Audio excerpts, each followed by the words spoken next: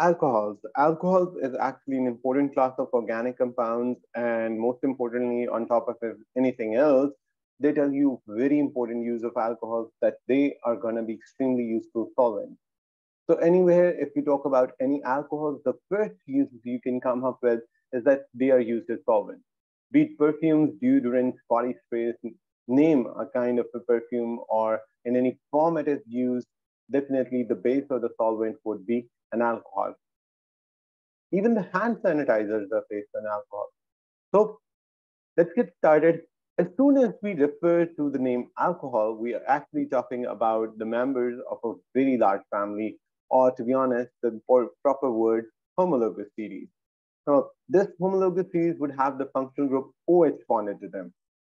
All right. So if you start off with the smallest of branches, CH3 is the smallest branch in organic chemistry.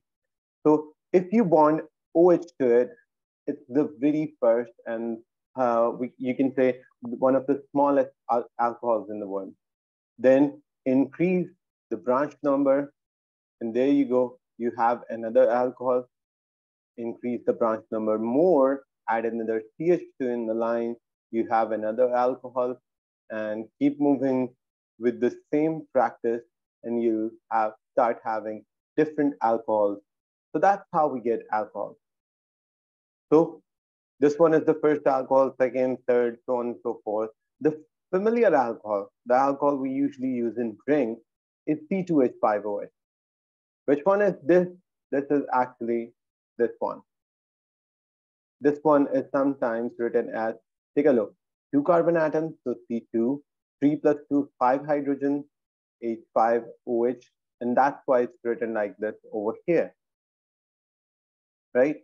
You may write it like this, you may write it like this. It's entirely up to you. This is known as ethanol. Ethanol is the actual name, which brings us to the method how we need to name it. So let's move on to the next page and let's learn how to name it. So drawing and naming the alcohol. The first 4 alcohols are the simplest ones, and they are actually a part of your course. They are not going to go with higher alcohols in your course. So it's good enough if you go with first 4 or maybe 5 alcohols as per your book. So the first one, as I told you, is CH3OH. That's how it is drawn. If you combine all the hydrogen atoms, the molecular formula would be CH4O. That's why we usually come up with CnH2nO. This is what is being followed in all of the formulas right here. Sorry, my bad. Made a small mistake. Just let me clarify the mistake. It's actually CnH2n plus 2O, right? So that's being followed over here. Take the number of carbon atoms, double it, add 2 to it, and then write O after it. So 1 carbon atom, doubling it, 2 atoms, and then adding 2 more to it, 4 hydrogen atoms, and then you have the oxygen. Oxygen always 6 to 1. 2 carbon atoms, doubling it, 4, adding 2 to it, 6 hydrogen atoms. That's how you get the number of hydrogen atoms and then oxygen. So on and so forth, you can go for the same practice to find out the molecular formula of your alcohol. When we talk about names, there actually is a technique to separate the names. Now, take a look at this structure. This was what? This was the branch. Since it has 1 carbon, it was meth. Since it is singly bonded, it is represented with ane, but we don't write the last E. And the functional group actually is alcohol, so it is represented with ol. So that's how we name it, methanol. Methanol, this name can be divided into 3 parts. Meth means 1 carbon atom, N means it's singly bonded, ol means it is connected to an alcohol group. If you write the next name, ethanol, it's going to mean the same thing, and you'd know. So Eth means 2 carbon atoms, N means they're singly bonded, and O means they're connected to an alcohol functional group. Starting from the third one, you'd also notice numbering, which means the alcohol group can be attached either way. So what does this propanol mean? Let's clarify. Let's erase all of this from here. I'm going to use the space. So there are two ways of doing it. You can write it as propan 1-ol, or you may come up with another variant that is propan 2-ol. Since I've already told you how to work the name out in the form of a structure, so we're going to do that. This is actually a backward technique. So prop means 3 carbon atoms. N means they're all singly bonded. Ol represents specifically OH. 1 represents it's connected to the first carbon. So start numbering them 1, 2, 3. You are supposed to put this one up here and then H. And there you go. Put up the hydrogen atoms and there you have the entire structure. Now, this is going to be a little different for this technique. So prop means 3 carbon atoms. So that's, there you go, you have the 3 carbon atoms. N means they're singly bonded. I'm going to put single bonds in between them. O means it has OH connected. 2 means the OH is connected to second carbon atom. So start numbering from any side. This does not matter which numbering you started, which side you started from. 2 means OH is connected to this side, so O and H. You may write the OH together, it's entirely up to you. But since we go with the displayed formula, and every atom and every bond is supposed to be displayed in a displayed formula, so we are actually displaying it as a separate O and H separately and not together. So for the rest of it, keep putting on the lines, keep filling it up with hydrogen atoms so that you can balance the valency or the combining power of every carbon atoms. Remember, every carbon atom can make a total of 4 single covalent bonds. So that's what you have done over here. That's how you get propan 2-ol. In a similar way, you can have butan 1-ol and butan 2-ol. 1-ol means it's connected to the first carbon atom. 2-ol means that this won't be like this. You will have a hydrogen over here, but you might have an OH over here. This would then be, this kind of structure would then be butan 2-ol. I hope that makes sense. So remember, the hint, displayed formula means you can't write O and H together. You're supposed to show the bond sign in between them. And you'll find the same thing over here, or here, or here. So displayed formula means, remember the rule, all the atoms and all the bonds. Can't skip a bond in between. And that's why this hint has been given right here at the bottom. Moving on. This explains the naming and the structures. So method prop but are the number of carbon atoms. N tells you that it's saturated and there are single bonds only. O tells you that the OH functional group. So it's the same thing I've been telling you all along. All right? They have used the word saturated. Remember, saturated means single bonds only. Remember the term, saturated was for single bond, and unsaturated was the word that we used for either a double bond or a triple bond present in the structure. So what if number 1 is a different number? So of course, you can have propan 2-ol or you can have butan 2-ol, but you can't have propan 3-ol or butan 3-ol. That's not possible.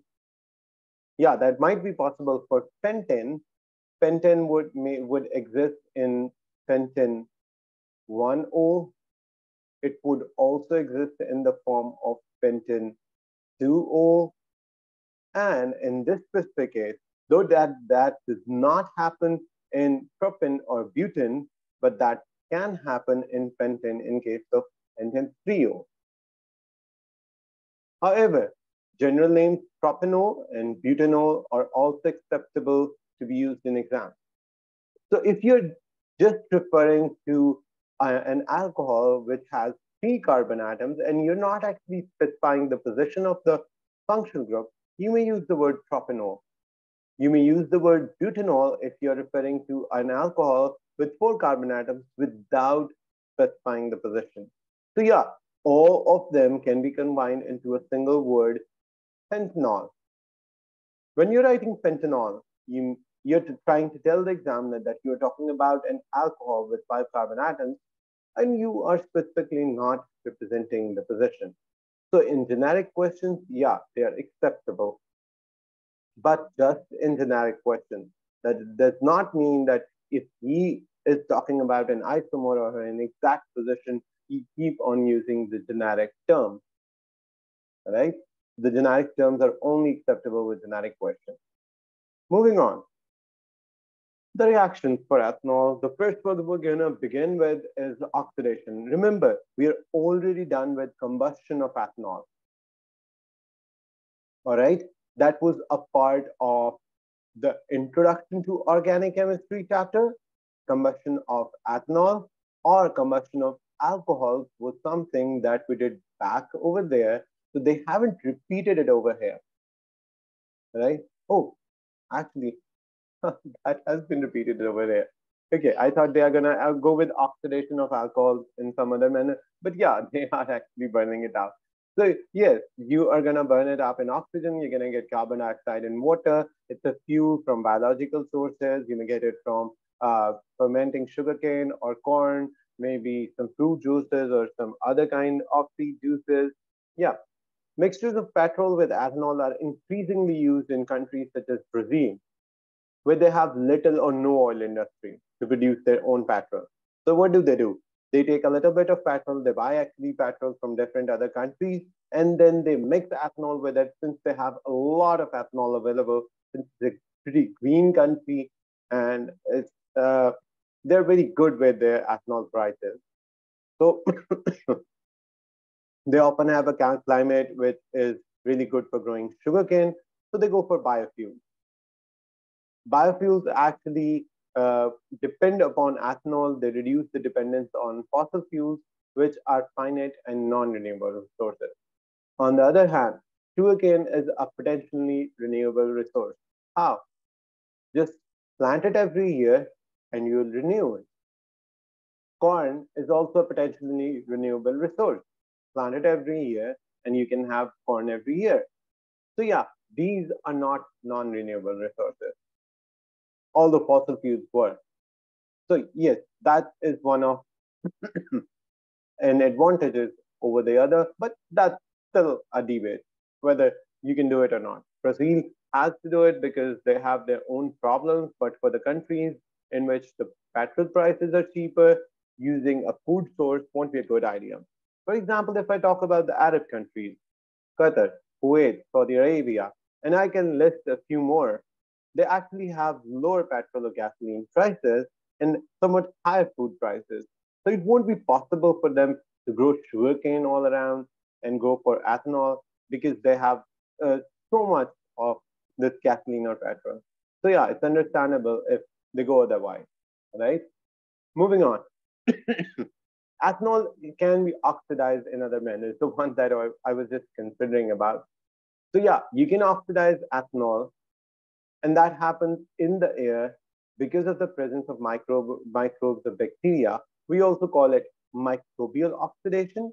Let me tell you, there is another name. We call it biological oxidation. Sorry. So biological oxidation. And that actually occurs naturally. A bottle of wine left open to air turns sour.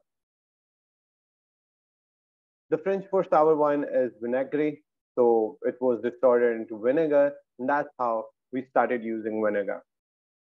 Actually, vinegar was being used way before than this word, but yeah, we use this word because of that. So ethanol in the wine is oxidized by air with the help of microorganisms such as bacteria or yeast, and they convert ethanol into ethanoic acid by simply adding a few oxygen atoms. So you can use it like this. All right. If you balance it like this, you might need to take a couple of water molecules, a water molecule lab. So What you can do is that we usually don't do that, or that we simply convert it into this. What do? We write the word microbial oxidation over here. That's how we balance the whole equation, that it's microbial oxidation. So yeah, the microbes were capable of giving some oxygen to it, and it was converted from ethanol to ethanoic acid. The old name for ethanoic acid was acetic acid. This name is still used in papers. So that's why this is written over here. Moving on, ethanols can be oxidized by heating with good oxidizing agents. This specific step is known as chemical oxidation. So yeah, you have biological oxidation, or you have microbial oxidation, and then you have chemical oxidation. How can you oxidize it? Oxidizing ethanol or other alcohols in the lab is possible. You can use an oxidizing agent, a mixture of potassium dichromate 6 and dilute sulfuric acid. Potassium dichromate 6 is a very strong oxidizing agent. It has the formula K2Cr2O7. Now, dilute sulfuric acid is important for the potassium dichromate to act as an oxidizing agent. It's actually more like a starter. Without the H positive ions from the acid, no redox reaction is going to occur. So a few drops of alcohol, ethanol is added to a solution, and this specific one has a yellow color. Though it has an orange appearance, but in dilute solution, it comes as yellow. Now, this yellow color is going to be converted into green as soon as the reaction completes. So the tube is heated in a hot water bath. With a little bit of heat, the reaction proceeds, and this oxidizing agent can actually oxidize the alcohol into vinegar. Ethanol, in this case, ethanol into vinegar. All right. Safety note, wear eye protection, add the reactants very slowly. Don't go for a too violent reaction, because if you're going to add them in bigger amounts, it is definitely going to turn up as a violent reaction. Do not point the mouth of the test tube towards you or maybe any of your friends. The contents may spit out. They may jump right out of it, and with really some force. So we call it spitting out.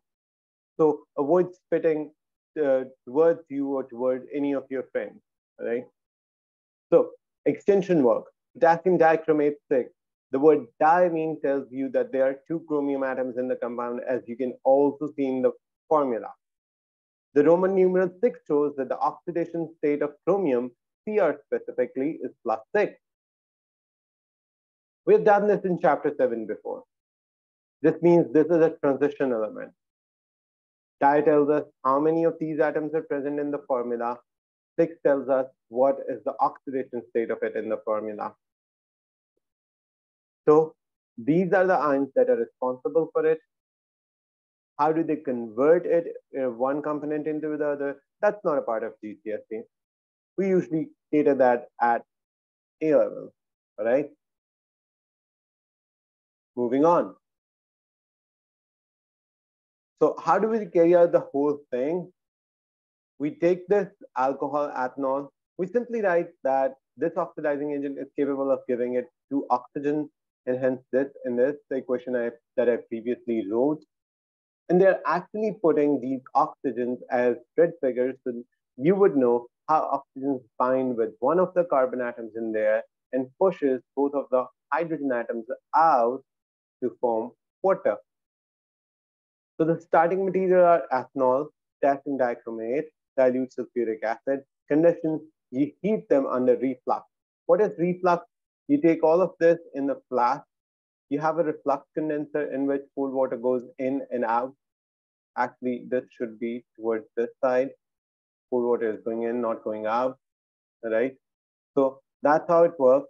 So as soon as the vapors try to go up, they actually are refluxed back into the system. It makes sure that the temperature stays approximately constant, and it also ensures safety. It also ensures that we not actually face the vapors of the product or the reactant.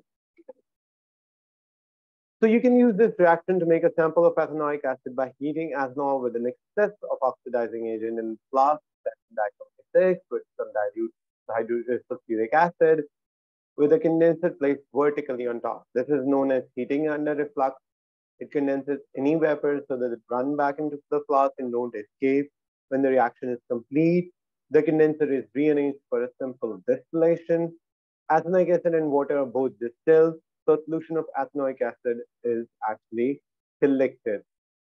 All right. So there is a difference of their boiling point. So yeah, you can distill them with the help of distillation.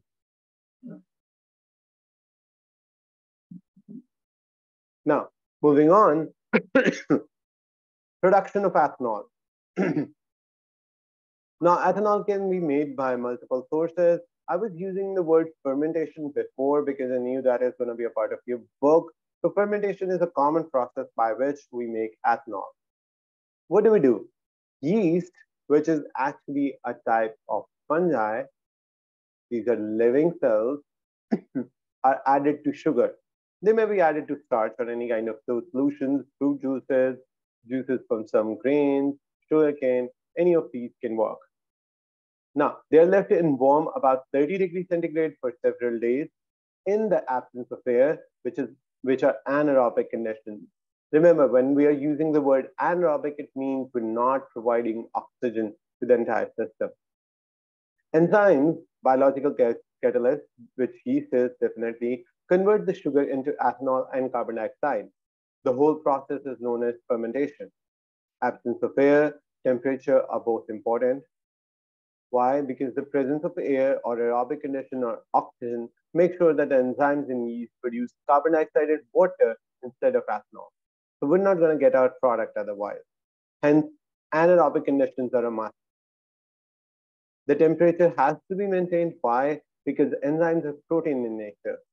If the temperature is increased above 40 degrees centigrade, they lose their structure, they don't work any longer, and we use the word denatured for them.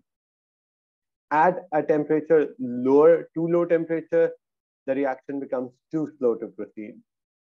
So anywhere in between 30 to 40 degrees centigrade is actually the optimum, the best possible temperature for the reaction.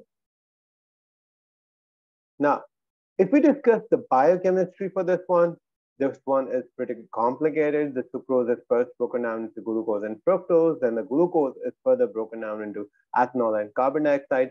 So we don't try to go with this biochemistry. This is just for information. What you're going to do is that you're going to face this as a question in exams. So of course, the aqueous solution of glucose is converted into ethanol and carbon dioxide, one of which is an aqueous solution, the latter one is a gas. So the starting materials are glucose from sugarcane or from any other fruit juices or any other sources. Temperature is around 30, but you can take it as high to 40, but in between 30 and 40 is going to be optimum temperature. The catalyst is actually the enzymes present in yeast. Other conditions, anaerobic, absence of air. Anaerobic means absence of air. If to be exact, you can call it absence of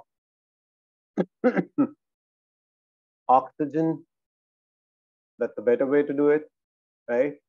Moving on, yeast is actually killed by more than about 15% of alcohol. To be honest, alcohol actually can kill yeast. When alcohol is about 15%, it's good enough to kill all the yeast in the system, no matter how much of yeast is present. So it's impossible to make pure alcohol by fermentation, since that's as high as the reaction can go. So about 15% of that alcohol, glucose is converted into alcohol and rest remains. So the alcohol is purified by fractional distillation and multiple distillations to be true. This takes advantage of the difference in boiling point between ethanol and water. Water boils at 100, ethanol boils at 78 degrees centigrade. So yeah, with the help of fractional distillation, we can separate ethanol before we actually boil water. So that's the first fraction that we get. It's also explained in chapter number 2. So I hope this comes as a prerequisite knowledge. I do not need to explain it in detail. Now, we can also form ethanol by fossil fuels. Fossil fuels from cracking usually give us ethene. In previous chapters, we have talked about cracking bigger alkanes or bigger molecules into smaller unsaturated molecules. One of them is ethene. So ethanol can be made by reacting ethene with steam. This is a process known as hydration. Remember, hydration means addition of water. Now you are adding water over here. To be specific, you are adding actually water in the form of steam over here. Why? Because the temperature required for this reaction is 300 degrees centigrade. And of course, all of the water is going to boil at that kind of temperature. Hence, steam. Remember, there is a G over here and not L, since it's not in liquid form, it's in gaseous or steam form. The pressure is about 60 to 70 atmospheric. The catalyst is phosphoric acid, H3PO4. Only a small proportion of ethene reacts. The ethanol produced is condensed as a liquid, and unreacted ethene is recycled through the process. So much so you can actually make sure that around 98 to 99% of the ethene reacts in the system. Even a higher efficiency can be achieved. This is an addition reaction. How? Let's take a look. Ethene is formulated like this. Now you're going to add water, H2O. You may also write it as H combined with OH. All right? So I'm not going to write water. This I'm doing to make it easier for you. So H combines to one carbon atom and OH combines to the other, breaking one of these bonds. What do you end up with? Carbon. Now these two hydrogens up top and at the bottom, and this hydrogen comes at this side. Now these two hydrogen up top and at the bottom, and this OH can be written over here. We have the structure of ethanol. So it's actually a addition reaction. An entire molecule of water can be added to a doubly bonded compound after it is converted into a singly bonded one. Hence, addition reaction without removing anything. Of course, addition reaction usually results in one single product, and that's what happened over here. Now we're going to compare both the methods. Since methods have their own advantages and disadvantages, so what I'm going to do over here is that I am going to write A for every time if we can consider it as an advantage, and I'm going to write a D if we can consider it as a disadvantage. This also works like pros and cons of a specific reaction. Now, when we when we talk about fermentation and hydration side by side, the first thing that we come up with is use of resource. Now, fermentation uses a potentially renewable resource, sugar beet, sugar canes, corn, starchy materials. They can always be planted as the next year and we can get a new crop. So yeah, that comes as an advantage. So here, hydration of ethene is actually consuming a finite non-renewable resource. So once all the oil of the wood has been consumed, you won't be able to go with this reaction anymore. So that comes as a disadvantage. Types of process. Fermentation is a batch process. Everything is mixed together in a reaction vessel, left for several days. The batch is then removed. A new reaction is set up. This is inefficient, a disadvantage. On the other hand, for hydration of ethene, it's a continuous flow process. A stream of reactants are constantly passed over the catalyst, and if some of it does not react, you actually recycle it in the same reaction, which is much more efficient than a batch process. So hence that comes as an advantage. Now the rate of the reaction. Fermentation is slow. It takes several days for each batch. This comes as a disadvantage. Hydration of ethene, on the other hand, is a pretty quick method. You don't require days. A few minutes or a few hours to get started with this reaction are good enough. So that actually comes as an advantage. Quality of product. Now, fermentation produces very impure ethanol, which needs further processing and, of course, further fractional distillation, which comes as a disadvantage. On the other hand, hydration of ethene produces much purer ethanol, which comes as an advantage. Reaction conditions. Fermentation uses gentle temperatures and atmospheric pressure. You do not need any sophisticated instruments. You can just put them up in bigger vessels, and that's about it. So that's an advantage actually. But hydration of ethene, on the other hand, remember, it required approximately 300 degrees centigrade temperature. It required 60 to 70 atmospheric pressure, which is pretty high of a pressure, and a high input of energy. So this requires sophisticated instrument, which comes as a disadvantage, since it's not going to be inexpensive to begin with this process in the first place. So yeah, you can see a few advantages and a few disadvantages of every process. So they're not going to ask you to write the whole table in there. They might ask you about the advantages or disadvantages of any one specific process. So I've written A's and D's so that you would know which specific process has what kind of advantages or disadvantages. And most of the time, that's how you're supposed to answer this question. At the moment, countries which have easy access to crude oil produce it with the hydration technique, but the countries which have easy access to ethanol, sugarcane, starch, the countries which have a larger production through agriculture, they actually go for that one. So yeah, it depends from country to country what kind of resources they have and how they're going to go with that one. And this actually finalizes the chapter.